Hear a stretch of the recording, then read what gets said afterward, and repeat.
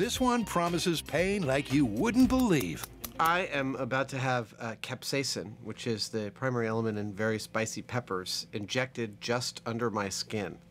I'm told it's only going to hurt a lot. Now, we've already had an excruciating brush with capsaicin when Tori, Grant, and Carrie bravely set out to find a cure for hot, chilly mouth.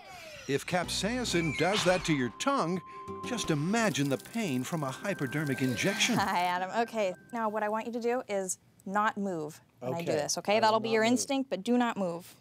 Okay, here we go. Okay. Ow. Oh, wow. On a scale of 0 to 10? God. Okay, maybe a 6. It really feels like I'm being burnt. See, I'm not used to feeling a pain that's not actually causing me damage. So I really want to, like, move and run water on it or something. Yeah, you wanna see something too to make it worth it, right? Oh, whoa. On a MythBusters pain scale, this is not quite as bad as getting my tongue pierced. There you go. Get more breath in and out. Especially the fact that it goes away after 10 minutes.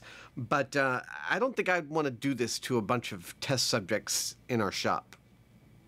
I say this is a no-go. All new MythBusters, Wednesdays at 9, only on Discovery.